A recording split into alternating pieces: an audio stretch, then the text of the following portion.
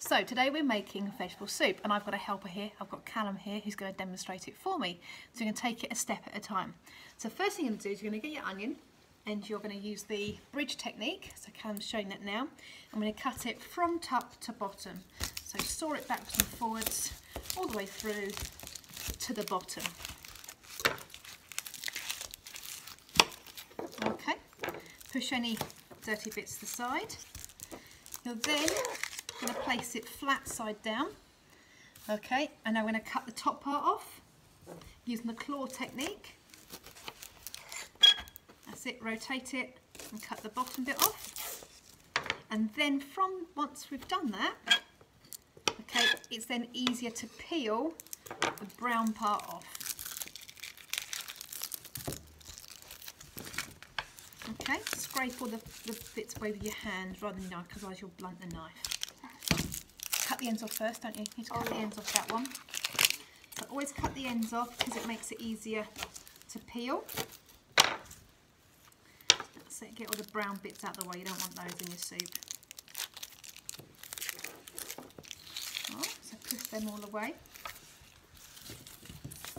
Okay, so now if you have a look on your onion, you can see that there are some lines. All right, we're going to use those as a guideline. So using the claw technique, grip hold of the side like that.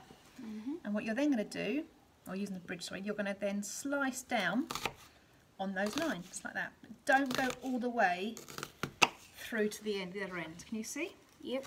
So slice down, slice down, slice down. There we go. That's all right. So then you're going to rotate it. Hang on a second. You're going to go that end because that's the bit you've cut. Yep. And now saw down. No. You want to saw down. Use a claw technique to slice it down that way. And by not cutting to the very end, just it's the onion keeping it together for you. Makes it easier to cut. If you can do that. Any big bits, put back on the board and just slice them into small pieces. Yeah, this right? is just kind yeah, so just cut them into small pieces. Sort of plastic. Okay.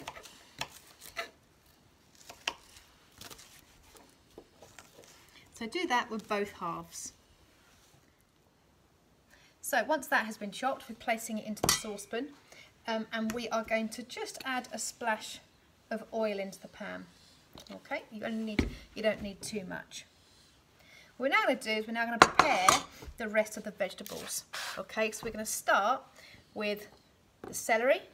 So using the claw technique, we're going to cut the end, just the end bits off, okay, and put them onto our plate of rubbish. We're then going to have the bridge technique. I'm going to cut down the middle, okay, and then use the claw technique to chunk it. So remember last week we made the guacamole with the vegetable dips. We were just making them into batons, weren't we? Okay. So watch those fingertips close to the knife. Remember, so claw technique. Yep.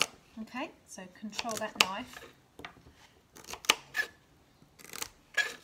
Saw backs and forwards. Try and keep them the same size so they cook this equally. Okay. Keep going backwards and forwards. So now I'm going to peel the carrots. Now, Callum's got 2 smaller carrots here, but if you've got 1 big carrot, that'll be sufficient. So we're just going to peel it, so making sure your fingertips are away from the blade, holding the carrot down at an angle. You're just going to drag it down and then rotate the carrot each time. Keep going. You don't want to take too much of the peelings off because that's where the nutrients are. Okay, and then once you've done that, you're then going to use your cutting techniques to cut it into diced, like the celery, ready for the soup. Okay. So once that's done, we've got a separate plate here. We're just storing our chopped vegetables on, and we've got a plate of all the scraps. We're keeping our working area nice and clean and tidy. Right, the potato, we've got a nice big potato here, so we're going to do exactly the same, keeping your fingers out the way. So you hold your potato in your hand, and then using the peeler to strike down. Okay, and then rotate it in your hands around to get rid of everything. Okay. This one's quite a soft potato.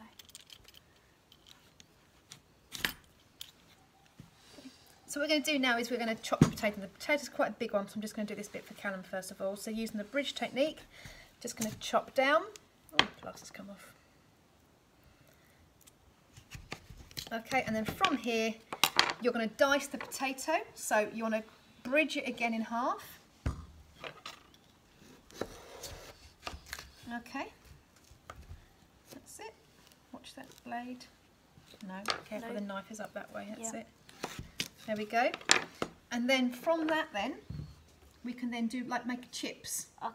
So use the claw technique, not too thin. Not too. That's it, so probably in half. Yeah, all the way down. Okay, keep going, keep going. If need be, pull the knife out, rotate it round, that's it. And go down there. That's it, right, take that bit off. Right, place that bit down as if you're making chips, cut that in half. Perfect. And then from that, you can then turn it that way and dice. So then you're making them into the sort of dice. Not too, they need to be the same size, don't they? Yeah. So that they can cook at the same speed. Not too small. That'll do. So put them onto your plate and then do the rest. Do the same with the rest of the potato. Okay.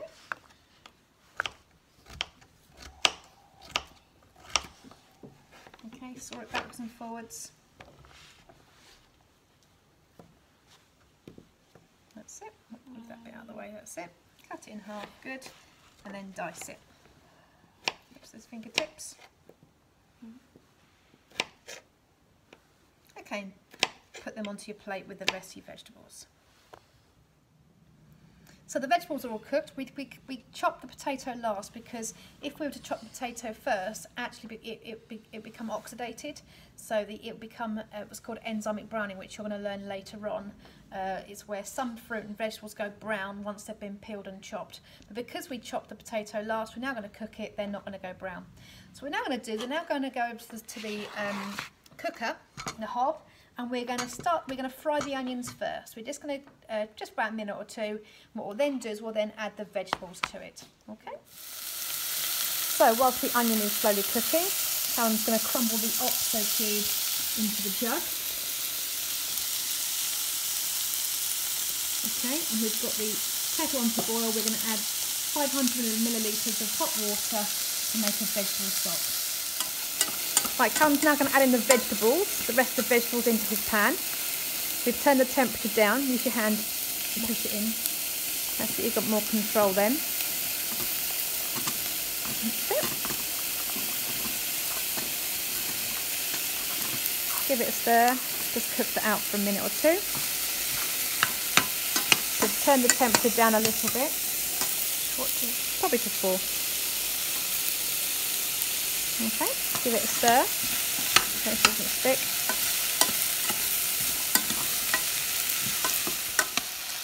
Right, Callum's now going to pour. Before he does, he needs to make sure he's going to be safe. So remember, it's boiling water, so fingers out the way. So he's going to fill it to 500 millilitres, which is half a litre. So look at the measurement. Keep going, keep going, keep going. Okay, stop. Give it a stir. Okay. And then, I'm going to move the kettle out of the way. Now he can slowly, carefully pour it into his saucepan. So hold the jug well over the saucepan. Hold it down low so you're not going to splash. Pour it all in. That's it, all in.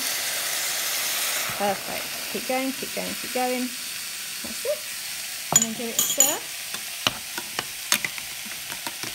And now we're just going to leave it to simmer. Now simmer means it needs to be boiling, not a big bubbles, but just a little bit of bubbles, just to simmer probably for about 20 minutes until the vegetables are soft.